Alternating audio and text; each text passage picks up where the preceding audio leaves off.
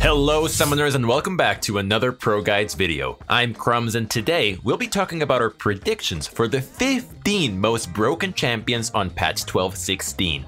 One of the most important things in a constantly evolving game like League is to be able to adapt with the meta, and that's what we're here for you. If you know what's going to be OP before the patch hits, you'll be ready to hit the ground running without having to test to see if that one buff or nerf really made that much of a difference. And if you don't know how to play any of these OP picks, or you're just a bit rusty, this will give you a few days to brush up on them in some normals or on a smurf.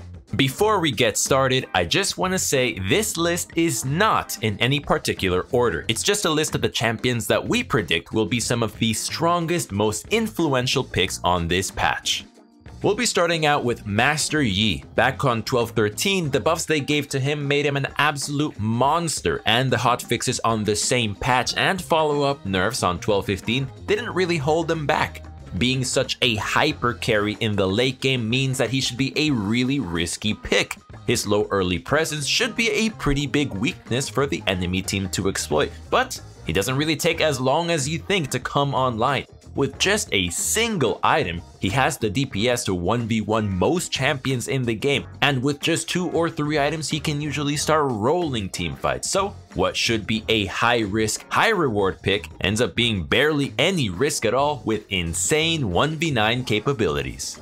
Whether you're trying to learn to abuse the broken champions on this list or how to deal with them when you end up on the wrong side of the matchup, if you really want to speed up the process, you should check out ProGuides.com. We have courses from all your favorite streamers and pros like CoreJJ, Aframu, and Xmithy to help you really understand how to play your role. And if you want a more personalized experience, we have coaches available 24/7, ready to help you become the best. Our coaches are top-tier players that have spent years climbing the solo queue ladder to get to where they are now, and they're ready to share everything they've learned with you. So what are you waiting for? Join us at ProGuides.com.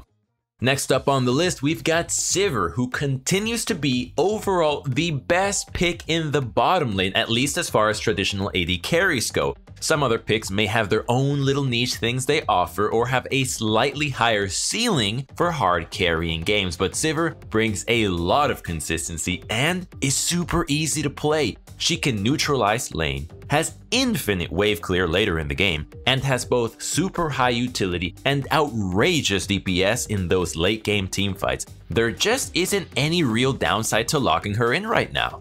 Next, we've got Heimerdinger. He's possibly the very best champion in the game right now. I know that sounds crazy. There are plenty of OP picks and there are plenty of champions that are good in multiple roles. But Heimerdinger is one of the very best picks in every laning role on the map right now. So it's not like he counters a particular playstyle or pool of champions. He just beats everyone right now. He has great shoving power, high DPS, strong burst, incredibly annoying poke. He even has a massive AoE stun for teamfights. He truly is a master of all type pick and one that more people need to start abusing. Another champ that's kind of in the same vein as Heimerdinger is Zyra. One of the biggest complaints you hear from support players is the reliance on a team, especially if you play enchanters. I mean, it's kind of how the role works, right? If you're not supposed to support your team, how can you win if there's nothing to support in the first place? Well, with Zyra, you don't have to worry at all about relying on your team. She's easily the most lane-dominant champion in the support role with great pushing power and enough poke and damage to pretty much 1v2 the enemy bot lane. And she isn't just an early game champion that falls off as soon as lane is over. She scales super well, carrying with heavy poking power and huge teamfight presence later on in the game.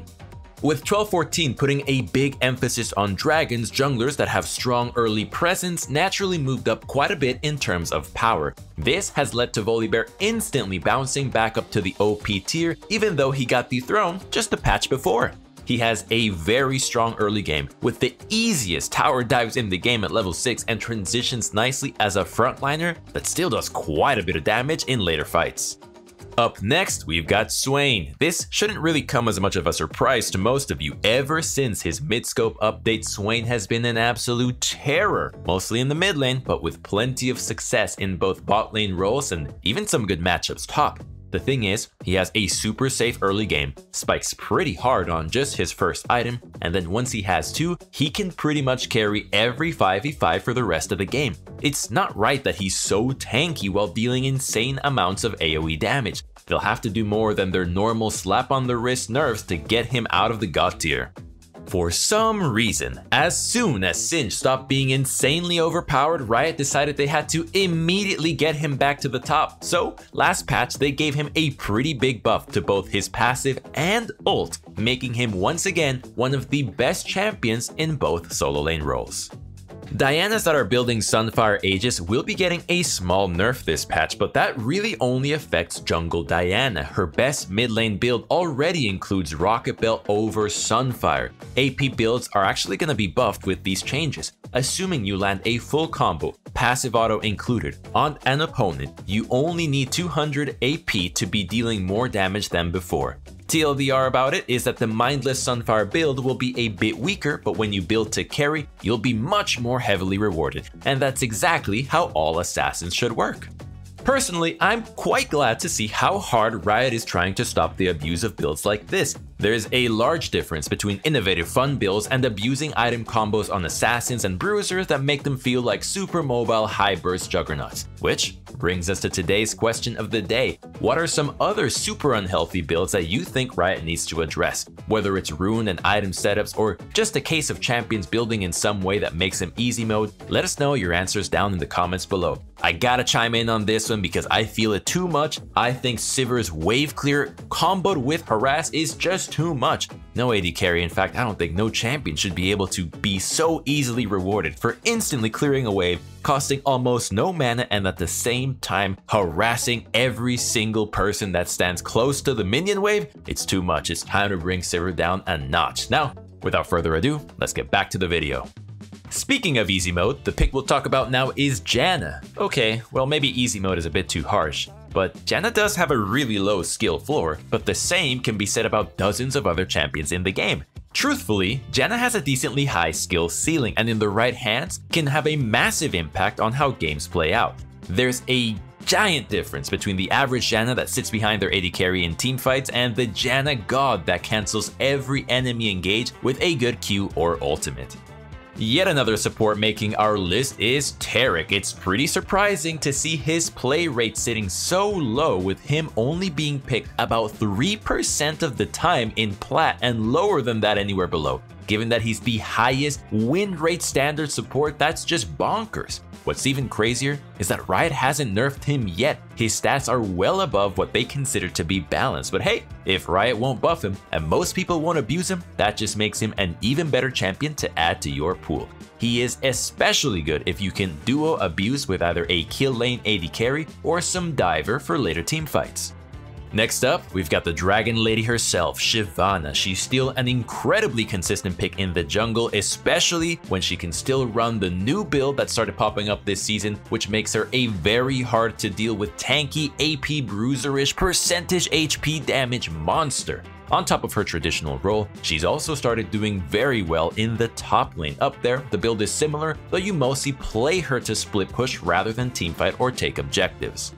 Another multi-role god tier champion is Mordekaiser. He's still putting up really impressive numbers across top jungle and mid lane with virtually no bad matchups in any of the roles. He'll pretty much always win or at least go even and then be a complete monster in team fights. The majority of players just build the same as always, picking up some mix of AP and tank items with Riftmaker as the core, but that shouldn't really be all that surprising. It's that Mord is another really broken Sunfire abuser. He's all about long drawn out fights, so the tankiness and burn damage really work well with him.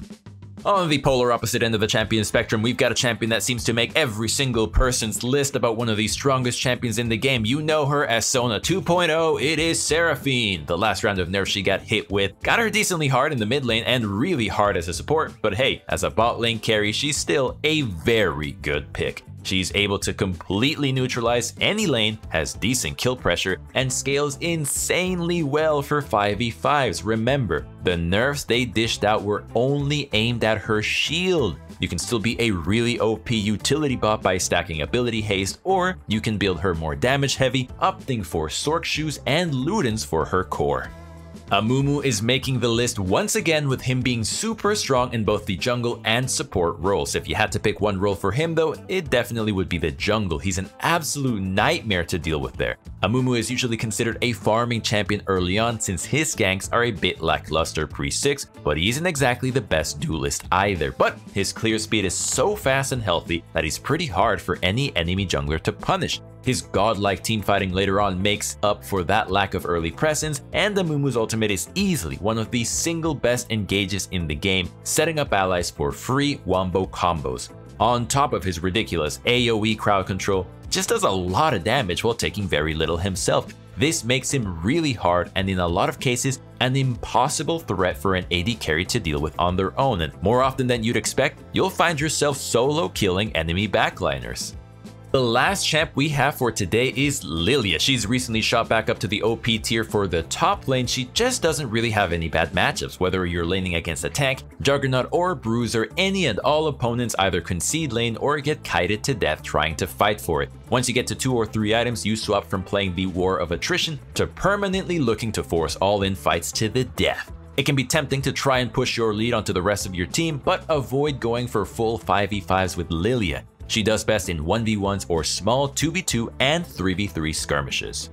And that about wraps things up for our predictions for the 15 most broken champions on 12-16. Thank you so much for watching. I hope you enjoyed the video. If you did, be sure to subscribe so you never miss out on any of our future content like this. And remember to let us know any unhealthy builds that Riot needs to try and nerf down in the comments below. One last thing, don't forget to check out our Discord in the description box below, where you can discuss League further or just hang out and be a part of our community. I can't wait to see you guys back for the next video, but until next time, good luck on the Rift and may the LP gods smile down upon you.